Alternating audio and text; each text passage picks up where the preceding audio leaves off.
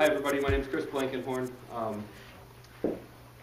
To start this off, I have to give a huge thank you to Michael Dennis. From, I guess he's probably, Michael, they are probably technically Green Party of New York or North Carolina right now. But Michael was Jill Stein's systems manager and also a co-chair of the Young Ecosocialists, which is the youth caucus of the Green Party of the United States. And Michael also served as a steering committee member with me last year until they had to resign because they got a job at Nation Builder. But Michael exposed me to a huge number of tools, whether they be for more efficient communication or things we can use in our parties and our campaigns to connect with people. But one of the big things I got, and Michael was a big reason why, but one of the big things I got out of my term working with National is this kind of overview of how we are operating as a party, and some things that we might be able to do better, some things that might be able to kind of change how we do this kind of stuff. So I want to start off with what this presentation isn't. It's not a walkthrough of any of these tools.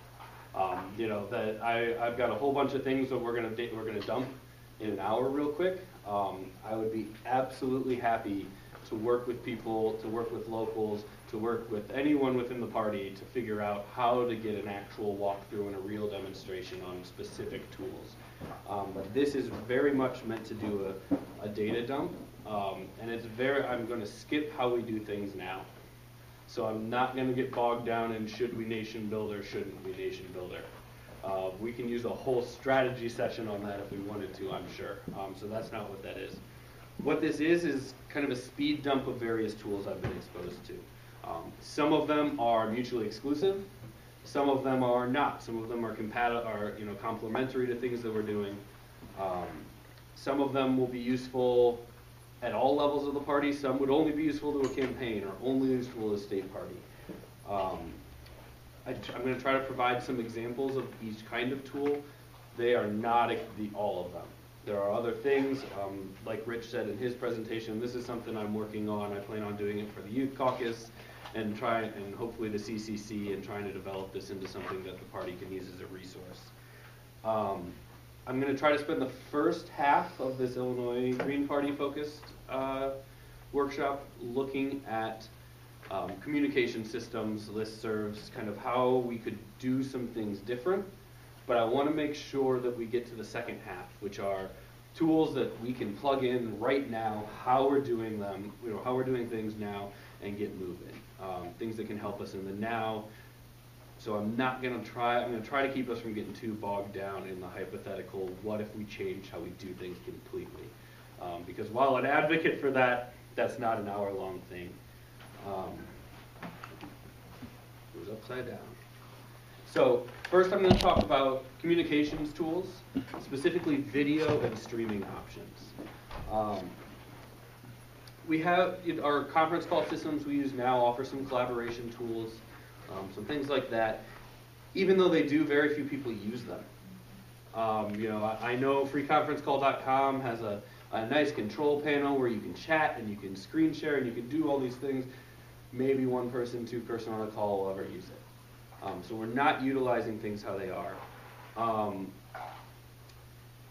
When it comes to how we do things, everyone who's been involved with the party, I'm sure, has been on a conference call. Personally, I spend most of my time playing guitar on conference calls if I'm not facilitating.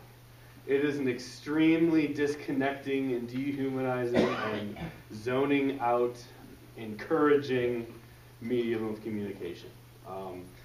We can't see each other, we can't react to each other. It's often very nonlinear. And so that's one of the reasons that I like talking about video streaming,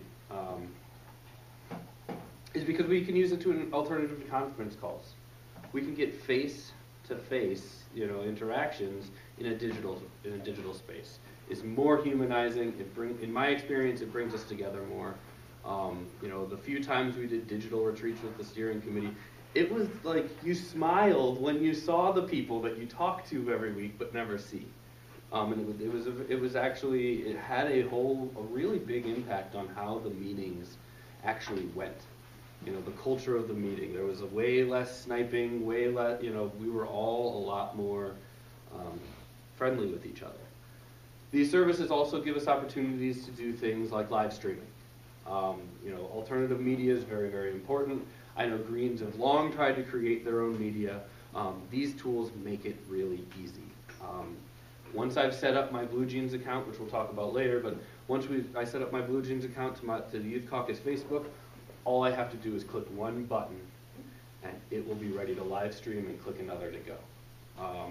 And it will go to the Facebook page and you know, work very well. It used to be you had to use third-party services to do all that. It's now gotten really, really, really easy. The same thing for doing interviews. If people have seen like Jill's GNN or Tony Smith's GNN, the battling GNNs, they do lots of interviews where you could, you know, you're switching screens. It can be very professional and it can be done very easily with streaming services and a little practice. It also helps, in my experience, to bring people into meetings from a distance more. I've had meetings where we set the phone in a bowl in the middle and like, you're on speakerphone and maybe you'll get to talk, but just listen. As opposed to setting an iPad up where we can see them, where they can type into a chat to get involved more. It tends to connect us better. So I've got 4 options that I've looked at. These are, again, not all. Some of them cost money, some of them don't. Some of them I have more experience with than others, but I've used them all. So the first 2, BlueJeans and Zoom, are the 2 I've used the most. The Youth Caucus used BlueJeans. The Lavender Caucus uses Zoom. That's just different parts of the party kind of trying things out and see how they like them. For me, while there is a free version of Zoom, most Green parties are going to need a paid version. $15 a month is usually about pretty good for what a local Green party or a campaign is going to need. But that's going to get you multi-person video chat over 45 minutes. The free version is going to limit you to a 45-minute call. Beyond that, for BlueJeans and Zoom, it's a toss-up for me. They both are powerful tools. They both are really good. Google Hangouts is a big free option. I've used it a lot doing interviews for a podcast I used to do. One thing I will say about Google Hangouts is it has a really good control center. You can lock who's on screen, which is amazing when you have multiple speakers and someone's making noise or has a noisy mic. You can mute people, you can volume up, volume down. They all have some kind of controls, but Google Hangouts offers a really strong control center. It specifically streams to YouTube through Google Hangouts on Air. But Zoom and BlueJeans can both very easily be set up to go to any social media site, or your website can be embedded really easy. Skype is another common one. I used to use Skype all the time when Office 360 came out and they expected us to now pay for every service every month in bundles. A lot of pieces of Skype started becoming premium. You know, having big calls, calling in with a phone, those things used to be premium. Google Hangouts and Zoom, you can pay to add so that someone can still call in on a phone just like normal. BlueJeans, that's built in. So we have people call in just like a normal conference call to our Youth Caucus education calls all the time. So it still does work with the old system, but it allows chat breakouts and all kinds of screen sharing and all kinds of things like that that can go on, that can happen, you know, for people who want to use the other option. The other area of communication that I kind of see in some of these, like Slack, that big S, the Illinois Green Party has a Slack channel. I logged into it yesterday. It's been months since anyone posted, and that's personally my experience with Slack. My experience with Slack is that it's a great tool that no one's really using.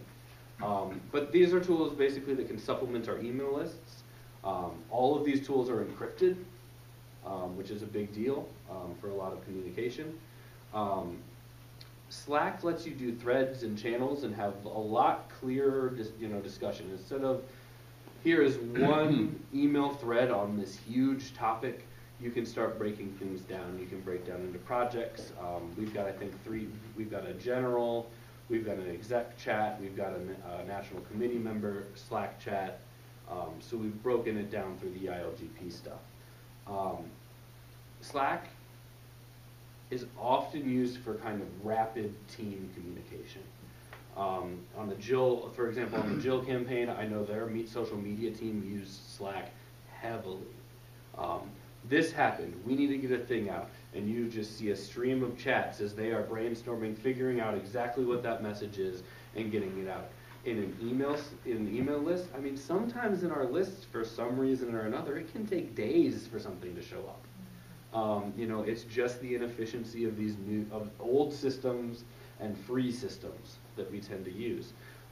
So that kind of rapid communication through email, or you know, if it's connected to my Gmail, my Apple phone doesn't like Gmail, and it only updates it about every 15 minutes. I don't get an immediate update on my Gmail. My Hotmail I do, but that Gmail, it has to wait. So Slack allows some very rapid response things. Some good uses for it would be social media teams, canvassing teams, that kind of thing, where if everybody's on, and if your young people are the ones doing these things, you know we've got it attached to our hip, it's going to buzz like a text message, and we're going to look at it. We can't help ourselves. So, you know, but it gives you active notifications like any messenger service. This thing keeps turning upside down. Slack, it has a free version. It goes up to, I think, 10,000 messages. So for we have a free one for Illinois Green Party. For the most part, it's going to be good for most Green parties. You know, for something like the state party, it might do us good to think about a paid one eventually, because it allows searchability, it allows kind of archiving things, and a long term work. For a campaign, I don't know if you're going to go over 10,000 Slack messages, and when the campaign's over, the campaign's over. But for a party, I could see us eventually hitting that $7 a month cost over years, or if we start using it effectively relatively quickly. Another one that's really important, and I think everyone should be using it on a daily basis, is Signal. So Signal is from the Whisper Foundation, which is an open source not-for-profit, and it is an encrypted texting and calling app. In the Green Party of the United States, all the staff uses it. So when I needed access to the Green Party's YouTube to host a candidate forum, David Doonan, our tech staff member, could actually text me the password without any concerns of security. It's end-to-end encrypted, which means when it leaves my phone, it leaves encrypted, and it's not encrypted, and it's not de-encrypted till the person receives it. Signal has no idea what is said. It has no way of knowing or looking at what you're doing. And when you ask them about privacy, they say, they can come subpoena us all they want. We don't have anything. It's all done between phones. You can change security keys and things like that to update it. So I used it with the Green Party to talk to staff all the time. It's their main communication tool. I use it in my activist circles to talk to people all the time. Most of my activists back and forth has left any kind of non-encrypted communication for Signal. Same for some of those calls. They're going out end-to-end encrypted. So the sound quality is a little but it's absolutely encrypted. Me and my wife use it, just on a day-to-day, hey honey. You know, I'm very much personally trying to move all of my communications over to it. GroupMe is another kind of Slack-esque option. I added it. I have never used it. I use Signal, but I added it because I know a lot of activists who do. But it's a similar service. It's kind of one of those toss-up, what's your flavor type thing.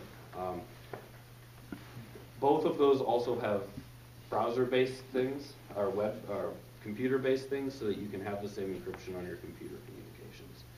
Signal lets you do kind of send documents and images as well.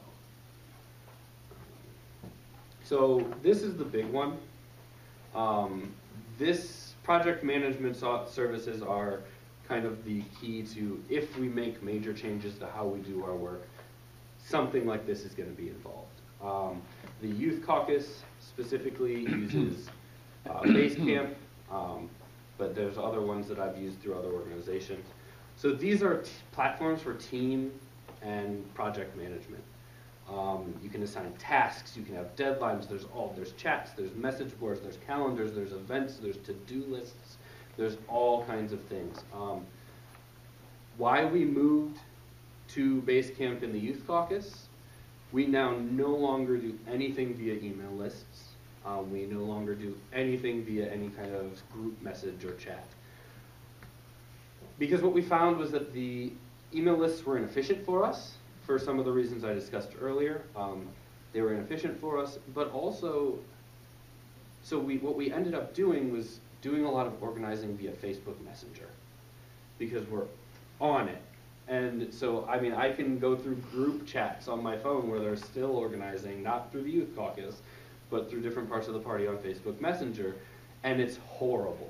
You can't search it. Like, I'll be at work and they'll have a discussion and they'll mention me, and I have no way. I just have to sit there and scroll on my phone or my computer until I find it. It's not indexable. It's one of the least efficient ways we could possibly communicate with each other. And then it's attached to the most, like, time-wasting thing in the world of Facebook. So not only am I talking on Facebook, but then my notification is popping up, and I'm checking to see what someone says, and I'm coming back. Oh, and this time Messenger dropped the whole 4 paragraphs that I wrote because it crashed. And so now I've got to restart typing something that never should have been typed into Messenger in the first place. BaseCamp provides us a single, isolated place to do our work and a place to organize. It allows clear tasks and deadlines, rapid notifications like Slack. It buzzes anytime someone does something that I'm involved with. And it allows you to kind of manage and isolate multiple teams.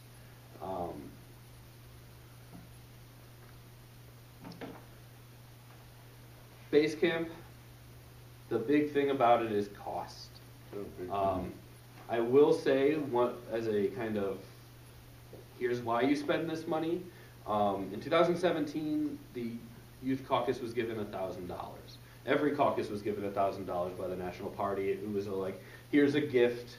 It's right after an election season, and we're being dumb, myself included, and we're flush with money for just a second, so we're going to dump some of it. The Youth Caucus used that money to buy BaseCamp. Part of that was a dues transition to help us bring in regular money, a real focus on reorienting our organization. But we took that $1,000, invested it in BaseCamp, and raised something like $5,000 last year, which is absolutely unheard of for a caucus in the Green Party. Part of it is dues, part of it was active social media organization, part of it is people pay dues because they can't get in to organize with us without it. I have a standing offer to 2 young Greens that if you can't afford our $5 per semester dues or our $10 per semester dues, I'll cover people for their first 6 months to get them rolling. So we're not going to keep people out, but by using our dues to pay for something that actually provides us a service, has been a big inspiration for people to actually pay their dues and help and get involved. Because sending us a message on Facebook, you're going to be told, are you on BaseCamp? Because that's where you can see the 4 dozen different tasks that we need done right now, from social media management to web management to writing articles to, we've got everything there. That's where you can get plugged into the finance committee or the education committee or the outreach committee. So BaseCamp works on everything. Some of the buzzes that are happening have actually been BaseCamp. So good, people are doing work. It's got chats, message boards, check-ins. Every single day I get a message on BaseCamp that says, please share our social media posts. That's all it is. Asking me to go to our Facebook and share something. I happen to be the caucus social media manager right now, so it's useless for me. But everybody's getting it. That kind of check-in. Document sharing like Google Docs is all located, and it syncs with Google Docs. To-do lists are great. For example, I have a to-do list right now that is, we're trying to make a list of every college in Illinois. And that's the goal for every state for campus organizing focus, is to actually start getting the list.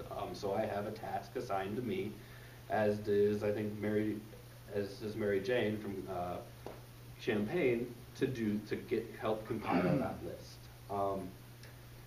Most of these services offer a lot of this same stuff. If you'll notice sort of on the far side is something called FreedCamp. FreedCamp and BaseCamp are essentially the same thing. I'm not sure of the history, but I'm pretty sure it was a split over differences in opinion on how to run the company. BaseCamp does a very flat rate, $99 a month, no matter how many users you have. FreedCamp is free for a lot of things. It is a very powerful tool, and if the Illinois Green Party were to try to switch, I would suggest we start there because of the free aspect. Where they get you is they have paid features that then go to per user. So if you've got 1,000 people, you can use all the free stuff, but if you want to get that issue tracker, now you're going to start paying per user per month. And now we're priced out. So, FreeCamp is a really powerful tool that kind of has a ceiling. That said, to just real quick touch on should we stay with Nation Builder, FreeCamp has built-in CRM. So content like Civi CRM. It has built-in database management that can create walk sheets, that can do all those kind of things that we can do with Nation Builder and fundraising built into that other thing, built into the larger program. Discord is very similar to Slack, except it offers a little more functionality. It's a lot of chats, team management, separating them out into subgroups, and being able to collaborate. Loomio is one I've never used. Loomio has polling and voting and proposals, which is a really interesting thing when I was looking into this and something I'd really like to try. Loomio is free, but most likely when I did my research it would cost us about $40 a month. It's open source, so if we had somebody who knew what they were doing, Loomio could be completely customized to everything we wanted to do. Do we have that person is a question, but part of that you get with open source and that kind of customability is it's a little less user-friendly. But it offers scheduling and calendars and different project management. And for me, especially with my work in the Youth Caucus, I'm really focused on trying to get direct democracy started within the caucus. And that polling is really cool. I really hope BaseCamp, since that's what we're paying for, and we're committed to kind of sticking to try to keep. That's another thing people have problems with. We try something new, we don't like it, and we walk away. And we change every 6 months what we're doing, and we never take the time to learn something. So the Youth Caucus is committed to trying BaseCamp. It may not end up being our ultimate solution, but we're committed to a few years of it. Because once we started in it, about 6 months later, we went, oh, we totally botched that launch. We totally misused all these tools, and it wasn't that it's just we didn't know enough about it when we started dumping hundreds of people into it. And now it's a much more effective tool for us, and we're trying to pull the people back. So, the project management stuff is the huge stuff. That's, stopping having email listservs, and how we actually do our work between calls. And that's something that I really throughout the party and, focus on myself as well with this criticism throughout the party that we have a problem that our system almost seems to drive procrastination and drive not working until that next 2-week call.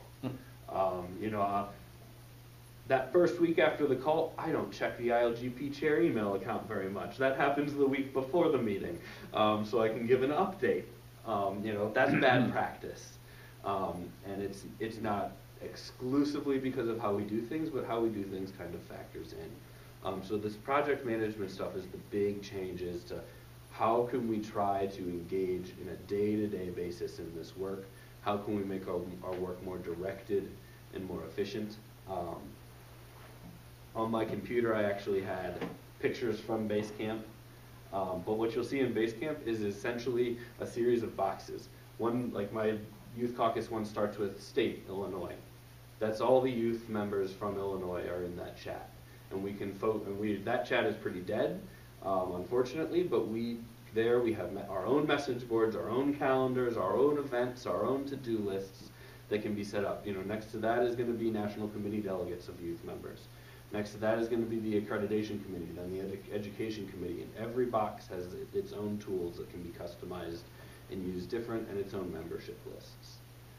So you can only be involved in what you want to be involved in. That's another problem in this party, is the amount of data and information that is dumped on volunteers. This allows a little bit more control over that. And so this is something, I wanted to kind of present that it's out there and that we can have a continuing ongoing conversation on.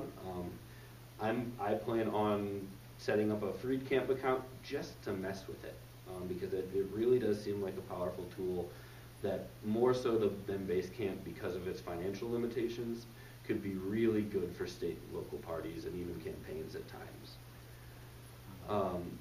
So that's kind of the end of the big, I wanted to end on the this is the game-changing, completely change how we do things thing. Now I'm going to move into things that we can use right now. Some of these I've even mentioned on this first list, I've even mentioned on exec calls. For simple things like email, answering our emails. And how do we do that? How do we make sure when 4 people have access to that chair account that I'm not responding at the exact same time Rich is responding and we're double hitting people? How can we have that kind of efficient communication? When I'm sure I'm driving Carolyn crazy in lead chair because I get all these obvious spam emails, but I feel compelled to send them to the treasurer. It says, please pay this invoice. I don't remember the invoice, but I also don't know things that were billed with on a daily basis, and it's coming to chair, so I just forward it. And every single time it's happened, Carolyn has said, "You're right, that's spam." And it's this balancing act of my gut of spam, and when I was a national co-chair, we actually had our treasurer pay out to a spam. Yeah, they sent a $4,800 check, and they posted the list and said, "Hey, I sent this $4,800 check," and I was the one that supposedly told them to do it, and I was most offended that they thought my writing was that bad in day-to-day emails. But the truth is, someone went to our website where our national leadership was listed. They created a fake account with Chris Blankenhorn in the name. They emailed them, said, "Hey, you owe us for these services," and then they just kept emailing them over and over and over. And it was a time when we had an interim treasurer because our treasurer had resigned. It almost seems like someone knew that fact. Yeah. But they just saw my name. They did not check with me. They did not check with the committee about notes. It was a bad fail on their part, and they sent it. And luckily, we were able to cancel the check while it was in the mail. But simple things like how to answer your email, we could do better, and we'd have problems with how we do it now.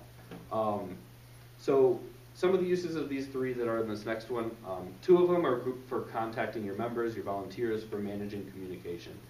FreshDesk can also delegate communication.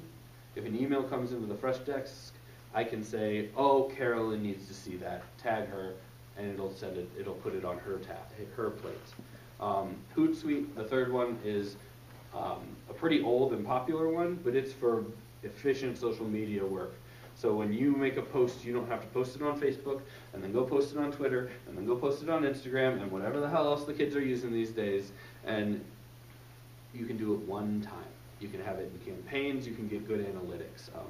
HootSuite has great analytics, which is cool. FreshDesk can help us with efficient intra-organization communication. CallHub can help us connect with people who we meet and who we want to activate. So FreshDesk, the National Party uses it. Every single email account that is attached to some administrative body in the National Party comes into FreshDesk. If you email ccc@gp.org, I think that's the email to get to their committee. But if you send an email there, it goes to FreshDesk. Someone goes in and says, "Make sure the CCC sees this." If it comes to the media committee's email, a press inquiry, it gets sent to them. If it's a volunteer sign up, we actually go through and we send it to state parties. So anytime I'm in our National FreshDesk, which I still do sometimes, because I'm a glutton, and it's actually very fulfilling to answer emails on the national level, surprisingly. I have a folder that's just a laughing face, that's those hate mail. We've created a folder where when you're having a bad day, you can go into FreshDesk and just get a chuckle out of some of the things that people send the National Party. But it allows us in one space to communicate throughout the party to people around the country. Each email, each contact received is a ticket. Like it is literally a customer service application. But it can also be attached to your social media. It can be attached to Google Voice, so that people will get phone calls, or you can redirect phone calls. It's free. The National Party is still using the free version of it. But some things like call transferring and forwarding are premium, and I believe maybe social media is also premium. It's also got cool analytic tools, so you can pit your volunteers against each other. Starlene is the only more efficient person in the National Party than me. And what I mean by that is it tells me how many emails I've answered, how many tickets I've resolved, and it can help us in terms of staffing, actually maintain some metrics. Are we actually getting through these things? In the National Party, I can tell you we are not getting through our emails. Just too many come in on a day to be dealt with by the volunteer force that we have right now. I talked a little bit about HootSuite. HootSuite is specifically for social media. You can monitor, create your own campaigns. You can. It's also free with premium upgrades. In that case, things like issue trackers.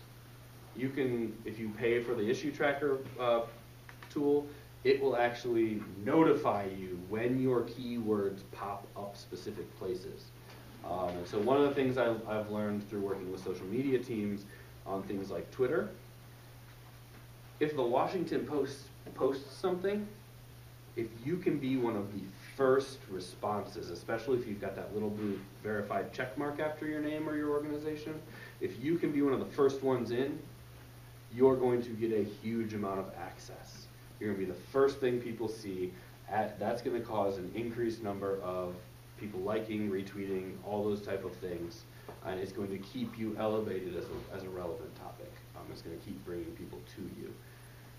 I'm not despite managing the social media for the Youth Caucus, I am not a big social media person in terms of the strategy behind it.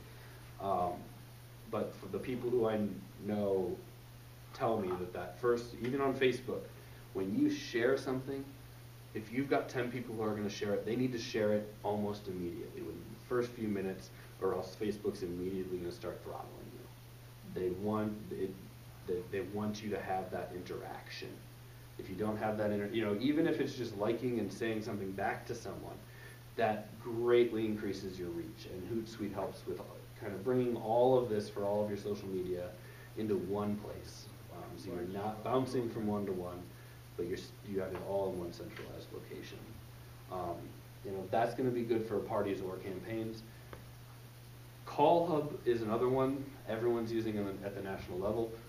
CallHub's, there's got to be a catch.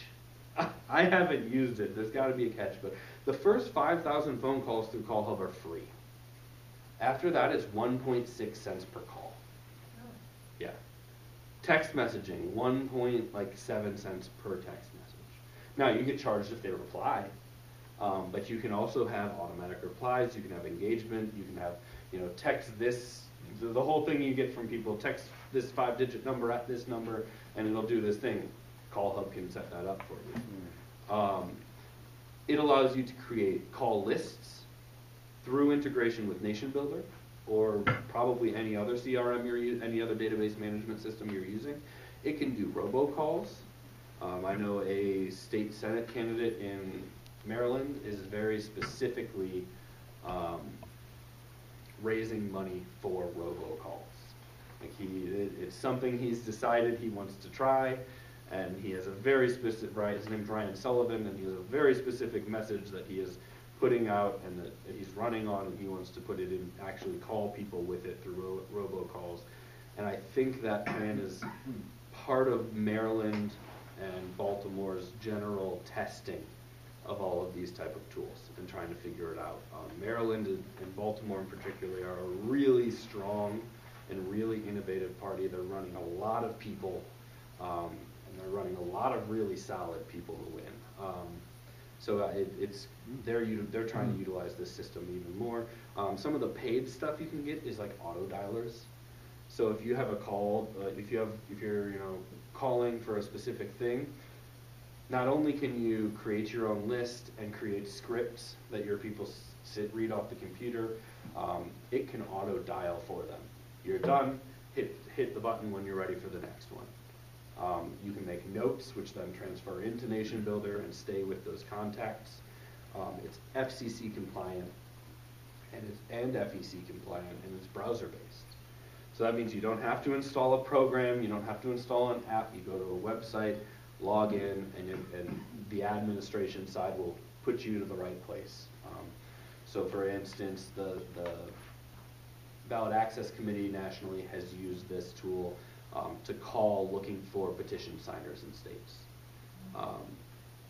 And you can, and with that first 5,000 free, this is one of those tools that like every campaign should at least use up their 5,000 calls. Why not? And then after that, there's different levels of billing per what you're doing.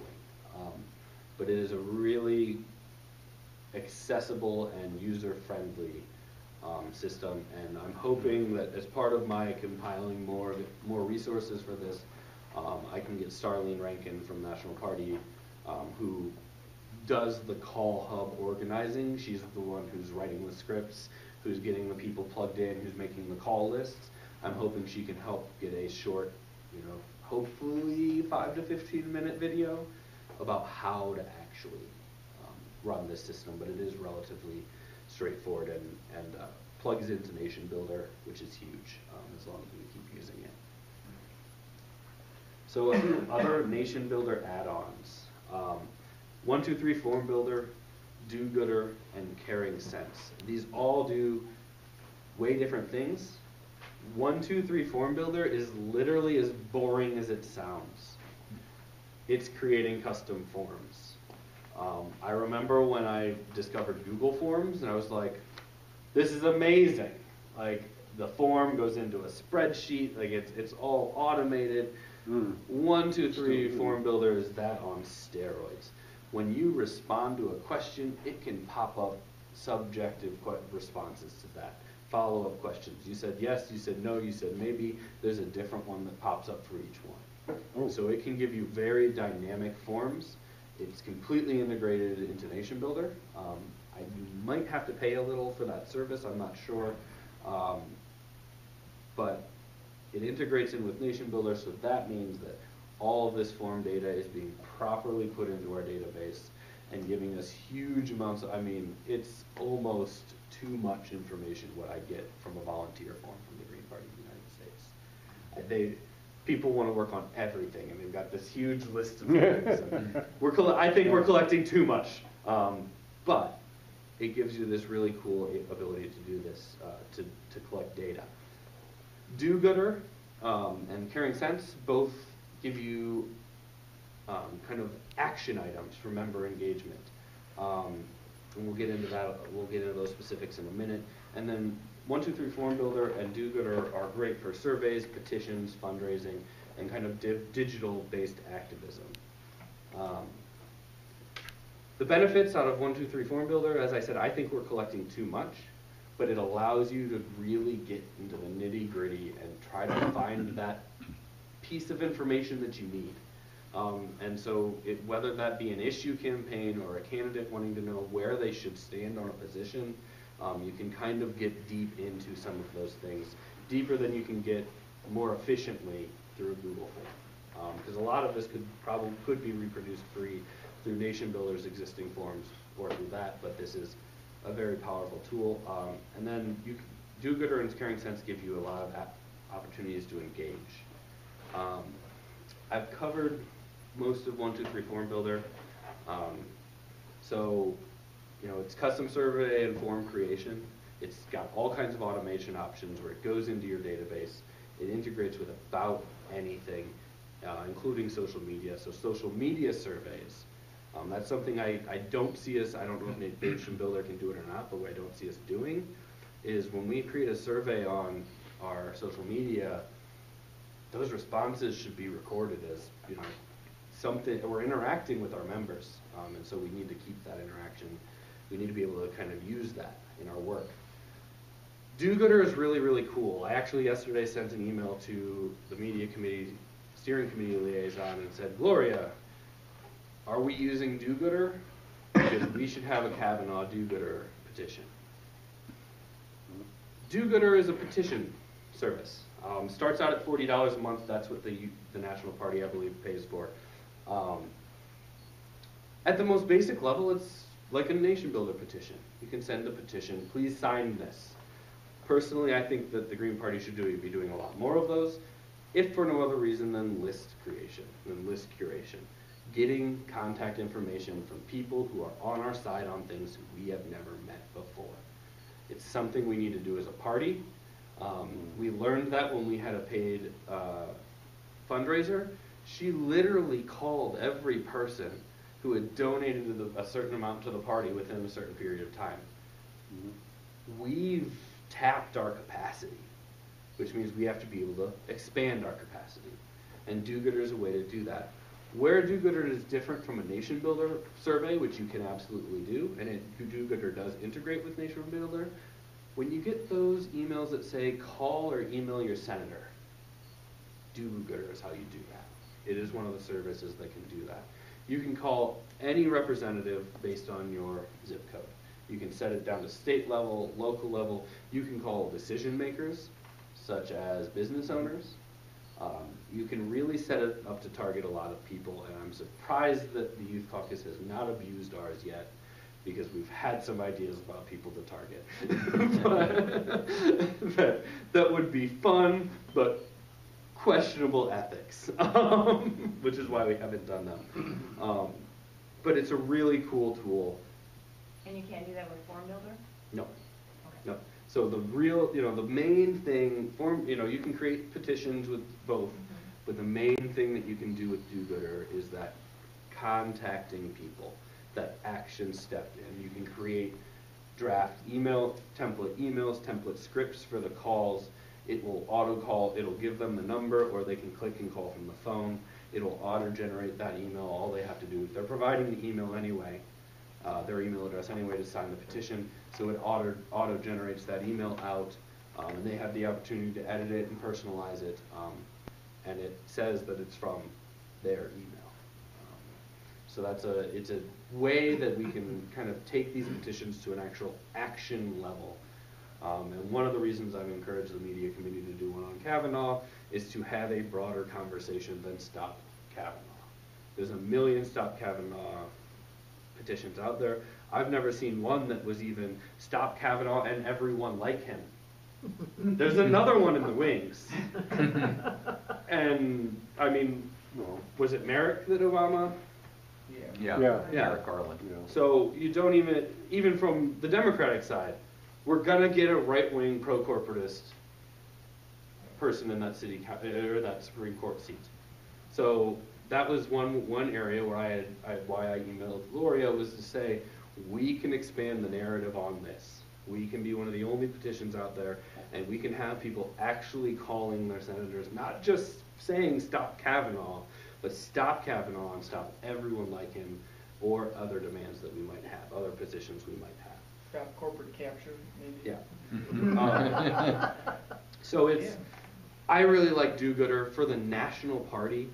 $40 a month is a great expense in my opinion. Even if nothing else than the list curation possibilities, they're underusing it to the point I would like to see them start offering it. They have 5 active campaigns available, I think, in our plan. The Youth Caucus controls one of them because we funded it. But I would like to see them offering it out to state and local parties for things like, was it Bost's not going to go to the debate? Yeah. Let's start calling Bost. So that's something that DoGooder can set up. is have people, not just from, you could have it be just from your district, but you could also, in media, it's often called monstering. But DoGooder enables that kind of mass digital action to just flood someone's phones. I don't know what service John Oliver used to break the FCC, but it was one like DoGooder. It may have been a competitor, but when he had his thing, you know, everyone emailed the FCC, and then it shut the server down. He used a service like this, and it is as accessible as $40 a month. CaringCent is another one that the National Party uses both of its main tools. CaringCent is micro fundraising, small, repeatable donations. They have two types. The first one is Rally Give, and it's small donations attached to trackable goals. So the Green Party US has a current Rally Give program going on, where every time Trump tweets about these specific topics, we get money. And it may be 10 cents a tweet. I don't know, and people can set their own cents. People can cap it, because when they pitched it to us, my first thing was like, if we're doing Trump tweets, like, you're going to cost me a lot of money, money that I have. And I was reassured, no, we can set a cap. You know, and there was a lot of disagreement over Trump tweets being the main thing. You know, there were justifiable concerns about centering Trump versus centering the system, but the reality about this is CaringCent and micro fundraising is not a fundraising foundation. It's a supplemental tool, and so we use those tweets as a test of this system, and it's made us like $100 in a month. Nothing crazy, but that's a lot of literature for a campaign. You know, that's some paid petitioners. It's not nothing. It's not nothing for a small, you know, as long as it only takes up a small portion of your actual fundraising strategy. The other one that we use is called Swipe Give. Swipe Give is what all these not-for-profits use that says, round up. You spend $3.25, donate the 75 cents to us, minus fees. And so CaringCent also does that. The interest in it integrates with Nation Builder and is FEC compliant. The interesting thing about it is that it's another way to give people to regular involvement, even the little things. You know, another issue I see with kind of the ongoing work of our party, like I said with conference calls, I have a call this Sunday, then I don't have anything for 2 weeks, and I don't have it. In your local, that's usually a month. And that means that most members are not on a day-to-day basis engaging in the work of the party. And these ways give people these tiny little ways that they can be reminded, and Rally Give you can track and send out, you know, updates. And one thing that when I was talking to Michael Dennis about Rally Give that I came up with was doors knocked. A penny a door. However much, I don't know the metrics that's going to take a fundraising person to figure out, but that is a trackable thing that is really important to campaigns and to garnering campaign support by showing that you're doing it. So you can have, you know, pay us per door, or pay us per 10, or pay us per 100, and you'll get emails every time saying, you know, oh, we hit 1,500, oh, we're at 2,500, and it'll give those, the campaign can give those consistent updates, and it can show people what they're getting for their money, because a lot of the times people don't feel like they see anything for their money. And then a few other ones that I wanted to touch on. Over there, I have a sheet, or a packet of sheets.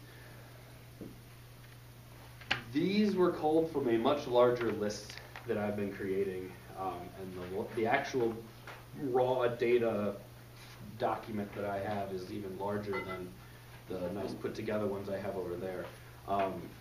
But this last group are ones that I wanted to just bring up. you know, that there are whole categories and there are competitors to them that are worth having a conversation about. But if we're not looking at some of these things, we're missing kind of some opportunities. So I wanted to get these three in. Skip that real quick. Google Drive. You're seeing it right now. This is not Microsoft PowerPoint. This is Google Drive. It's got an incredibly broad and powerful set of tools, whether it be docs for collaborative writing. I remember freaking out in 2011, the first time I used Google Docs, and we were writing bylaws for the organization we were founding, and I was typing as we were talking, and then all of a sudden it started moving below me, and I went, "What the hell is that?" And I realized it's not that everyone can just see it. Everyone can be involved at the same time. Another really cool thing that they've added in recent years is commenting and suggestions. So when we're draft writing a press release, how it happens a lot in the party is a million emails with a million different versions of a document in the text of the email. And I personally am always questioning whether I have the most recent. Google Docs allows a link to be shared that always has the most recent. It allows threaded comments on you highlight an area that you want to comment on, right-click, click comment, and you can have full conversations to kind of suss out how this area is going to fall. Another big one for me, as a person whose stream of thought writes and does not get back to grammatical editing till the very end, and someone who works very closely with North Carolina Chair Michael Trudeau, who is a copy editor and constantly shaming me, is that when I have written something that just is incorrect, Michael highlights it and corrects it, and all I have to do is say, I accept Michael's suggestion. I don't have to retype it.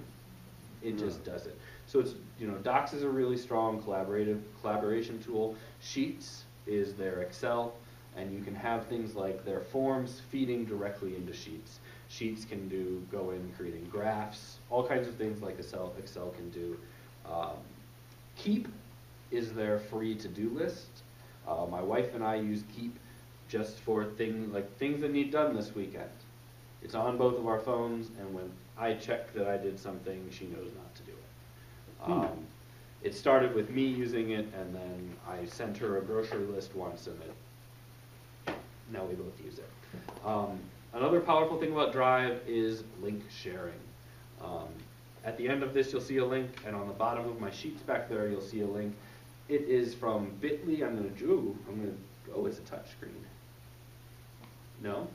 I'm sorry? Is this a touch screen? Or did I just shake it by touching the screen? You might have shaken it. Yeah, I don't know. Yeah. I'm going to jump over to Bitly real quick. But Google Drive lets you create shareable links, and you can control other people can comment or edit or just view it. Keeps doing it. But Bitly, if you look at the bottom of that sheet, or I'll just do it now, I guess, the link down here, if you type in bit.ly/DOT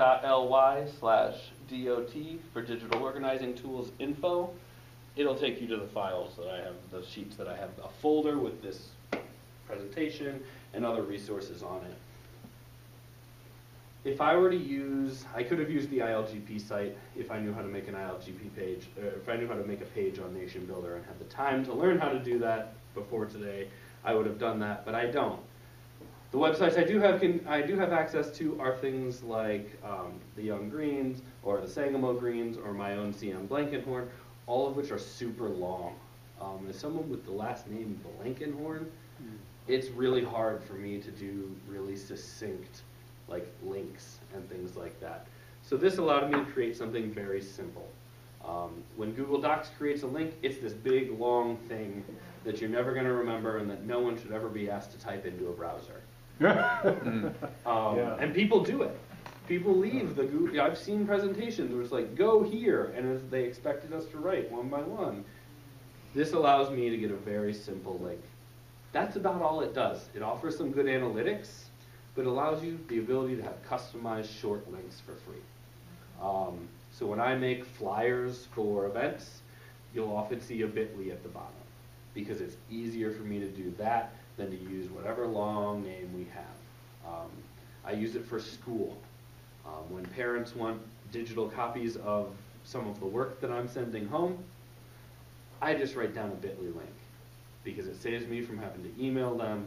It saves them from having to try to type something in or use a QR code, something super simple. And like those are just called writing masters. They go there, they get the writing master sheets for their 3-year-olds to learn to write. So that's really simple, but useful tool. There's been a number of times where, especially as a graphic design work, it's literally saved my life in terms of layout and design. The last one is one that I have a troubled relationship with.